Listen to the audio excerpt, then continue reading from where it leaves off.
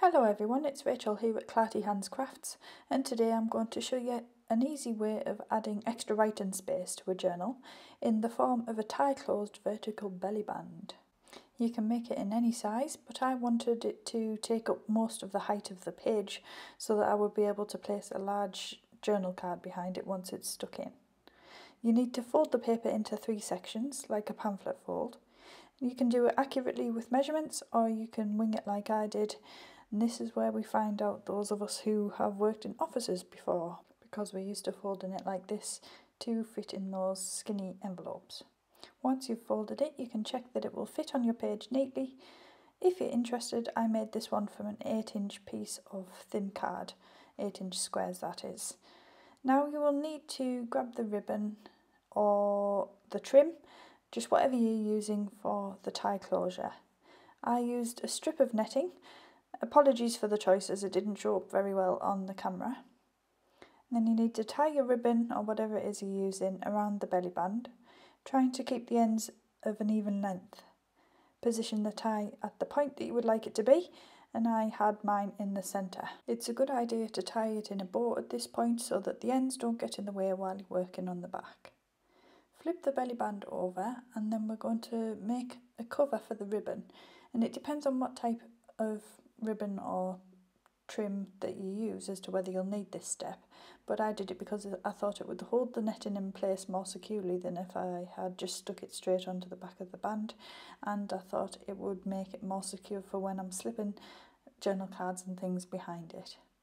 So I just used a little scrap of paper rather, and sandwiched the ribbon in between. So I made the paper narrower, or very slightly narrower, than the width of the back of the belly band. If you're using ink to ink the edges of the belly band inside and out, then I would recommend doing it before you stick your belly band in the journal. I totally forgot to do it at this point, so I had to kind of do it later on and just make the best job that I could make of it. So I'm gluing the top and bottom in, and that will give us the gap between the top and the bottom that we can slide something behind the band. And I've put that in the centre of the page, but you could also put it to one side if you prefer. And this would work if you were using a horizontal belly band as well. So you could just open it upwards and downwards.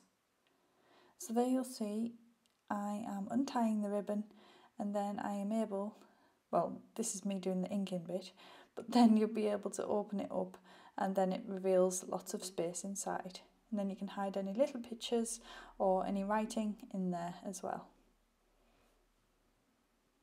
So then you can decorate the front however you like.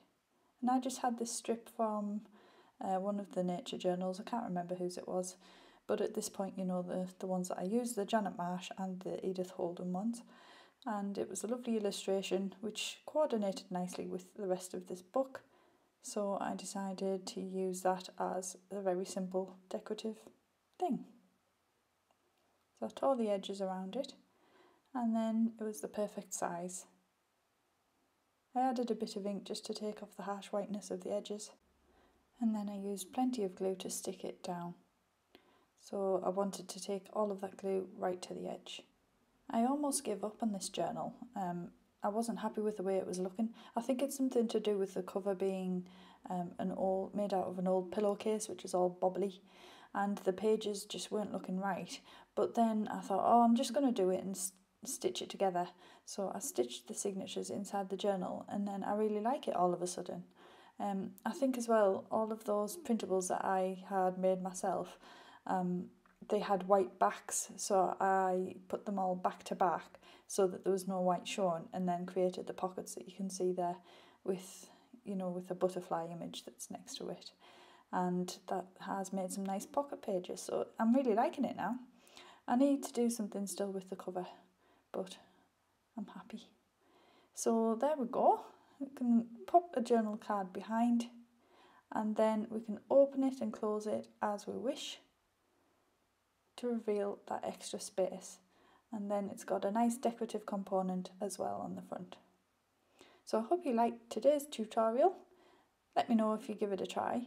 I should say as well that I got this idea from an Instagram photo that I saw ages ago, and I can't remember whose page it was. So whoever it was, thank you very much. I'll see if I can find it and link it below. Bye!